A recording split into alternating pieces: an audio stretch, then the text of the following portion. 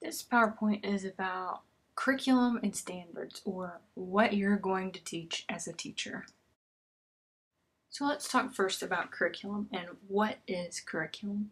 Curriculum is all the stuff that gets taught in schools, what is actually broadcast or what students actually learn in schools.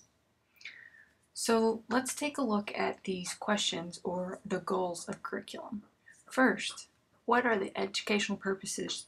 What educational purposes should the school seek to obtain? What do we want our kids to know? What are our learning objectives, in other words? Two, what educational experiences can be provided that are likely to attain those purposes? How do we get our kids to get those objectives? What teaching strategies are you using? What's your plan, or what do you do to teach? How can these educational experiences effectively be organized? What activities are you going to do? What are the kids going to be engaged in so that they learn your objectives or those educational purposes? And four, how can we determine whether these purposes are being attained? How are you going to assess what you want the students to learn? How are you going to assess if they have learned anything? How do you know? So those four questions help guide when you're creating your curriculum, when you're thinking about what is being taught and what is being learned in your classroom and your school. So there are different approaches to curriculum, or what students need to know and how they should learn it. These approaches can be found on page 183 on your textbook. And as you're hearing about them and reading about them, think about which one are you, because how you view learning, which of these four ways you view learning, is going to affect what you teach and how you teach it. So let's start with humanist perspectives or humanist approaches. Humanists believe that a liberal arts teaching and learning is the best way to get those basic fundamental academic disciplines: history, English, math, and the sciences, and maybe some other fields of study like foreign languages or art or music, but getting those basic, what people need to know for their lives. The second group are developmentalists, and this is where grade levels come from, that there are different points in time where students are able to comprehend or need to know certain information. So we break them into different groups based on age, and then at that developmental stage you teach certain concepts or certain ideas. The next group are the social efficiency educators, and you can see a lot of our American system in this, but the point of a social efficiency education is to be a factory of learners, to provide the most efficient way to educate future workers that meet the needs of the national economy, to meet the needs of the nation and have enough workers in different parts. So you're sorting students out and you're teaching directly what they need to know. And finally, the fourth group are social meliorists. That's a difficult word to say. Or social constructionists. That's a little bit easier. But these social constructionists believe that school curriculum should prepare students to be citizens of a society, not just the workers of a society, but citizens. So they need to know those basic skills: history, English, math, but they also need to learn certain dispositions on how to be good citizens. So as you're thinking about that, which one do you think, and how does that affect what is taught in schools? You can see the different approaches to curriculum based on the history of American education. So let's take a brief look at the history of American education. First, there was the space race of the 1950s and 60s, which was this idea that America and the Soviet Union at the time were racing to get an astronaut into space. And in order to win that race, we needed our students to be good at math and science. So math and science became huge dominating subjects in education, and we needed to be first at math and science. Well, then we won the space race, But people started having a little bit of a backlash to all that emphasis on math and science. We have a ton of people being trained to be mathematicians and scientists, but what about other fields? So then in the 70s, this idea of career education came in. This idea that we need to be preparing students to have careers when they get out of school, not just to help the U.S. win a race to space, but really help them to have successful careers.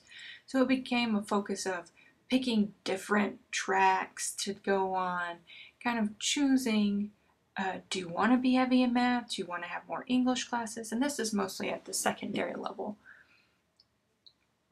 So students were getting to pick and choose a little bit of the courses they want. And again, there is a backlash to that. If you think about the history, it's a pendulum. It goes from one way, it swings one way, and then it counterbalances and swings the other way. And it's hardly ever centered into the middle. So the backlash to career education was back to basics, that students need the 3 R's, reading, writing, and arithmetic, and that's what they need, and we need to focus on those basic skills and make sure everyone has those basic skills. Which worked for a while, and then the pendulum swung, and in the 90s, people were saying, but wait, we're treating kids like they're machines, they're not learning how to be people. So the pendulum swung to include more social, emotional education, how to self-regulate, how to feel good about yourself, a lot of emphasis on having self-esteem and high self-esteem.